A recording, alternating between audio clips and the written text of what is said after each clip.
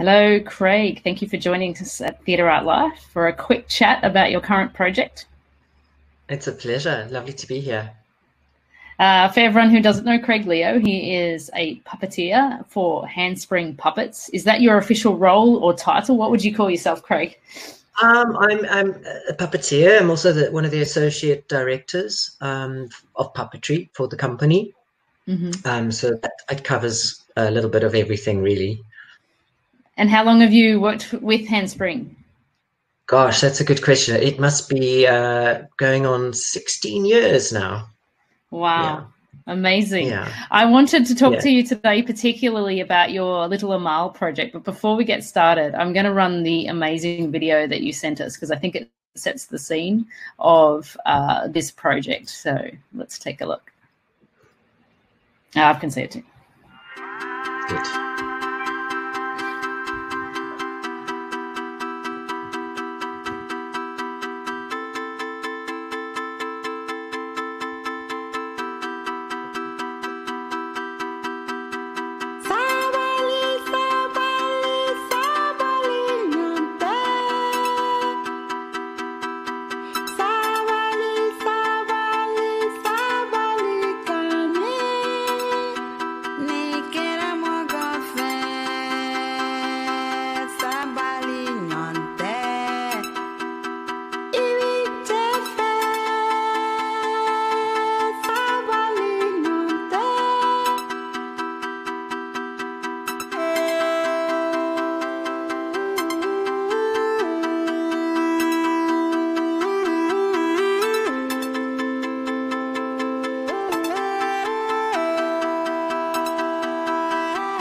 Chérie, je m'adresse à toi.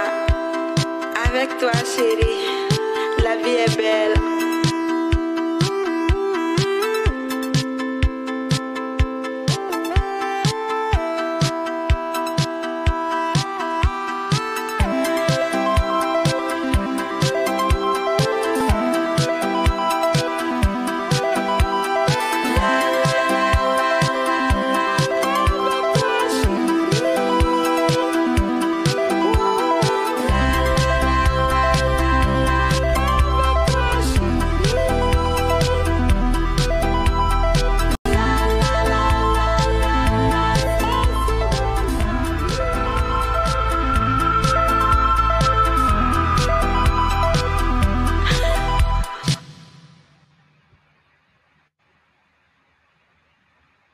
Oh, what an amazing project.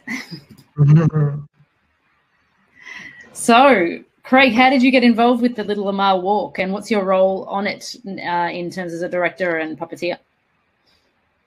I got involved partly because of my association with Handspring, but I also have been a stilt walker for a very long time. And the combination of puppetry and stilt walking went really well together. I previously did a production with Handspring called Tall Horse, which involved a very large life-size giraffe. And it was a similar situation where puppeteers were on stilts, but then also having to deal with a very tall structure. And I think just the experience that I have with that meant that I could test the idea initially, because you know, this idea of like a 3.5 meter high puppet operated by somebody on stilts, they just weren't sure if it was possible. And then Basil and Adrian called me from Handspring. They said, "Do you think we could do this?" I said, "Absolutely, we can do this. I don't think it'll be a problem at all." And there she is walking. And so there's one person inside and then a couple of people around. Like, how many people does it take to operate the puppet?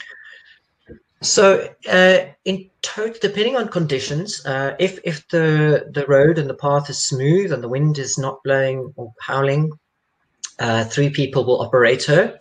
There's the option for a 4th person. There's a support rod at the back that goes from the center between her shoulder blades down to the floor, which is a stability mechanism in case we deal with very strong winds. Because, you know, when you're up there in that puppet, even the slightest breeze, you feel very strongly. So, so, you know, 4 people max, 3 people minimum. That's amazing. And I saw in one part of the video, she's got control over her eyes? Like what control of the puppet is controllable from within side? So it's the eyes. Is there anything else? Okay. Yes. So what you have is you have the two arm puppeteers on the outside. Then the stilt walker has to not only negotiate the stilt walking and the weight and the balance of the puppet, but inside of that body, you've got two controls. Well, we call it a harp. It's like playing a harp. So in front of you, you've got two controls, and on those controls, if you pull up and down, it takes the head left and right. You have another little control that takes it up and down, so the head can do this kind of action. We have another little control that is specifically for the mouth, which will it can lift the upper lip and then drop the jaw. So she can have a little smile, or she can have a fright. React. And then and then the eyes are on one of the controls. It's a tiny little button. It's the only bit of tech, really high tech, on the puppet. Electronic little button that is relayed to a computer, tiny little computer that then controls the eye movement. Wow. And that has very cleverly been powered by a very simple, almost like your cell phone charger that you get now, these portable cell phone chargers. So it's plugged into a battery, tiny little battery that sits at the back. So there's quite a lot going on in there. Absolutely. Yeah. And the idea is that becomes second nature. You know, this you will stop thinking about eventually, because you'll know exactly what you're doing. You know where things are, and it just becomes a secondary action. Yeah.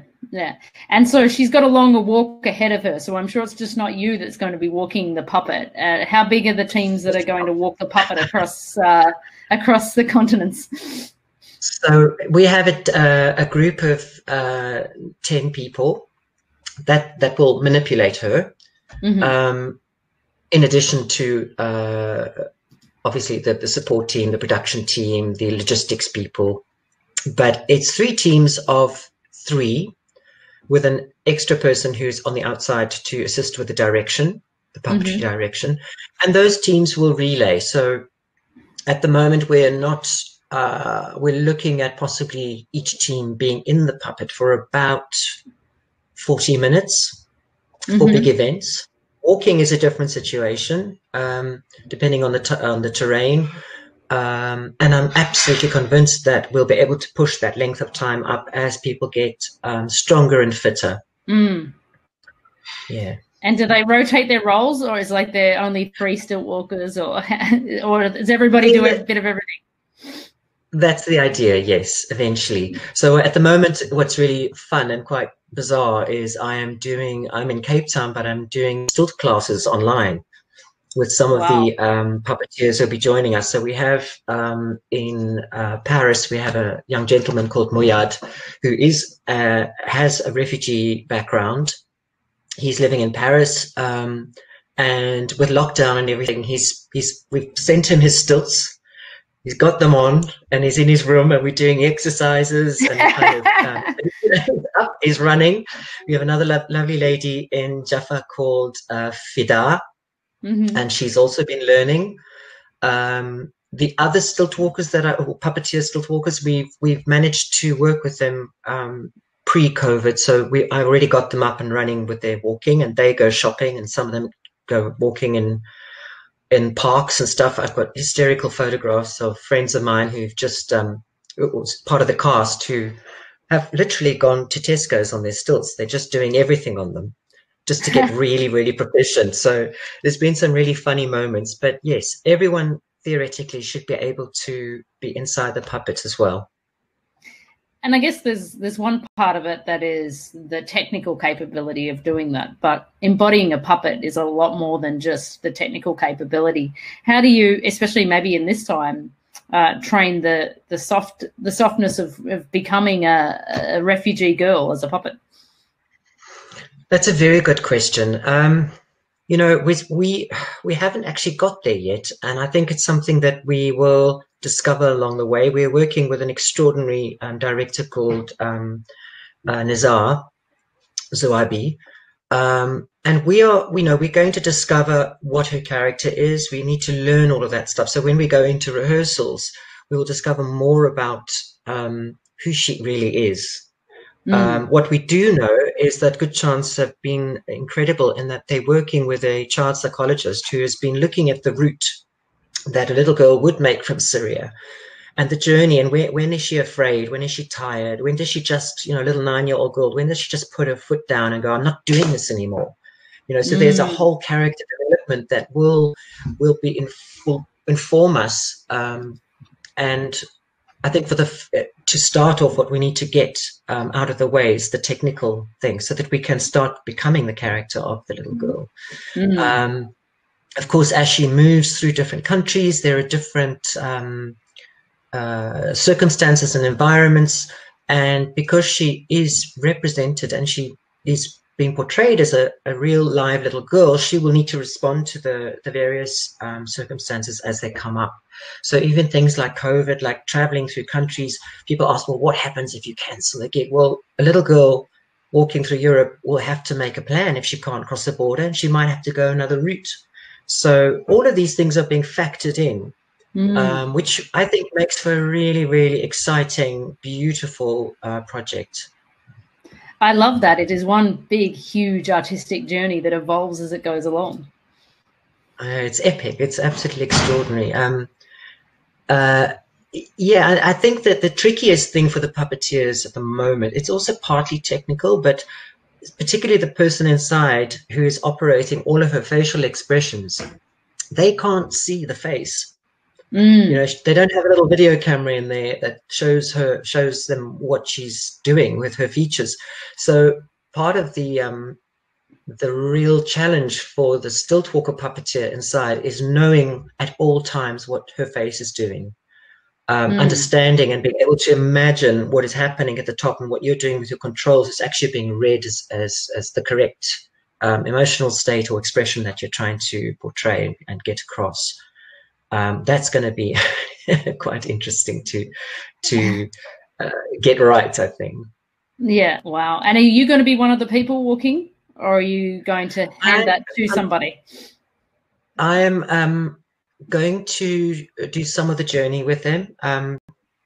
As puppetry director, I theoretically shouldn't be in her. I should be outside watching, as much as I'd love to. I'd love to be in her all the way. You'd have to fight me to get me out of there. But I'll be joining. I'll do the full rehearsal process, and then I will walk through Turkey and through Greece. Right. And then I will let go, probably with huge tears in my eyes as they continue their journey, and then I will rejoin them in Manchester. Yeah. Well, what a wonderful mission, isn't it? Yeah, and it's just it's like a gift. To me, it's a gift. I think that the entire, what it says is phenomenal as a piece of public art, bringing focus not only to humanity but also to the plight of young refugee children all over the world, and the fact that communities, the response from communities, in these little towns that we go to has been extraordinary. They've come up with all kinds of wonderful, inventive, creative ways to welcome Little Amal into their towns and into their homes and into their communities. She'll be visiting refugee camps along the way. There'll be workshops. There'll be, she will also leave a legacy behind her. Something that there's a whole nother stream, a whole nother parallel stream that is running alongside the movement of this puppet through Europe, that is about giving back and leaving something behind. So that's a whole other department, which I'm not that privy to all the information, but I know it's going on, and that is very special too. Yeah, and I think just also on the back end of us all still dealing with a global pandemic, it's just a wonderful thing to look forward to, I guess, and the fact that we're all in this humanity together, and that this mission, and this is a big journey to demonstrate that we're all connected, and I think that's beautiful.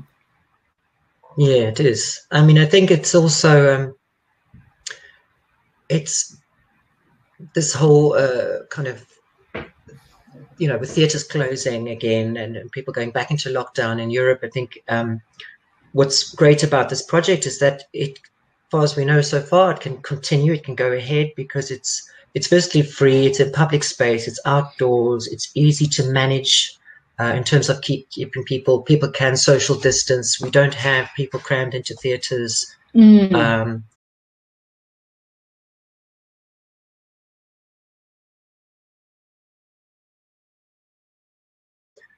So luckily, it feels like there will be a great big beautiful piece of public art that won't get cancelled, yes, hopefully, and will continue no matter what. And I'm very, very excited to and very proud to be a part of it. Yes, well, thank you so much for giving us an insider look to Little Amal's journey, and I'm sure the world will be watching you come April when you start this journey across to the UK. So good luck for the project. Thank you so much, Anna.